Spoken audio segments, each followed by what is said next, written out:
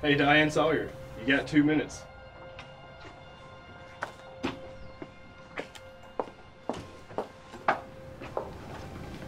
Diane Sawyer? Really?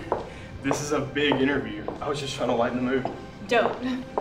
I like it better when you're serious. Okay. Well, let's be serious. Have you made a decision? You have less than 2 minutes to decide. Leah, I want you to know that no matter what you choose, I'm going to be there for you. Devin. I'm going to level with you. People deserve the truth this time. That's not what people want to hear, though.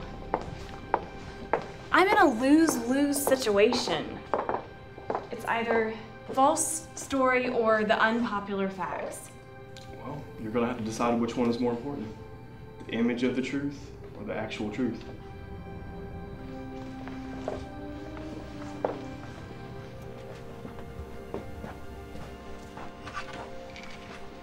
Leah, just in case.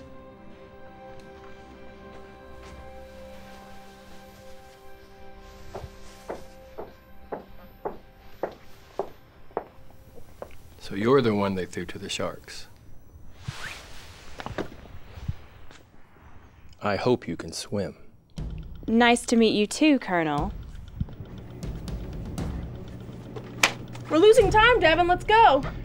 All right, people, we're going live in 5, 4, 3, 2.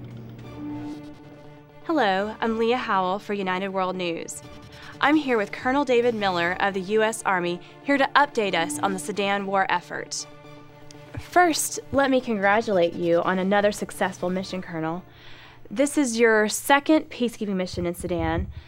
Your work in that country has been described as effective and flawless. Thank you, Miss Howell. The American people want to know, what's your secret? No secret, Leah. My men and I can assess the situation and overcome any obstacle with ease. Your most recent campaign was a peacekeeping mission in Darfur. Please, tell us more. Correct. Darfur is a poor land plagued with illegal gun running and terrorist training camps. Our job was to eliminate the mastermind behind the area's illegal arms trade.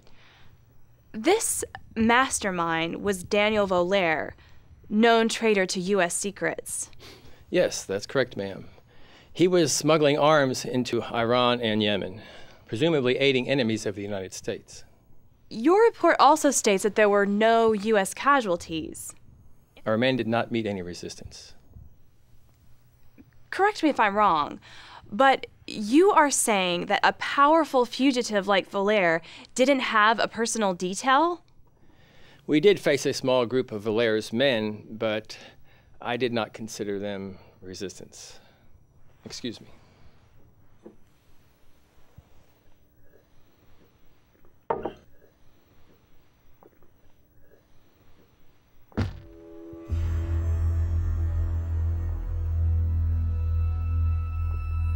I'm sorry, sir, but how many men were protecting Volaire? 20, if memory serves. 20 multiplied by 10? My sources are reporting over 200 casualties.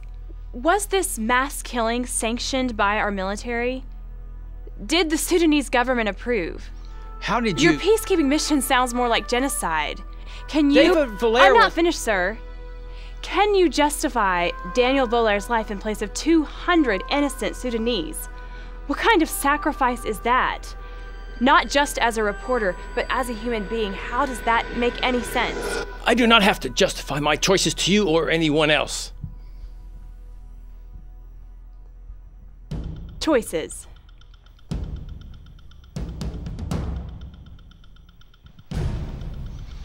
My directive was to eliminate Daniel Volaire, and that's what I did.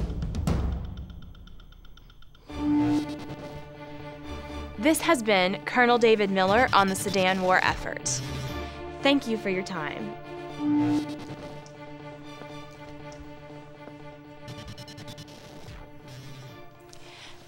Colonel, the cameras are off. Tell me, what's your secret?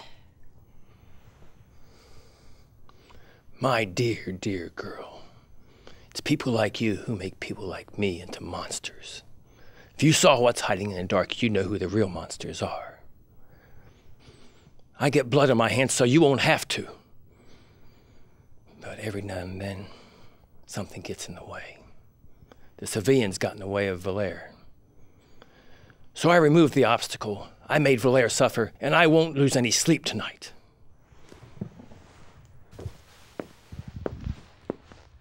Colonel, when it comes to the truth, I won't lose any sleep tonight either.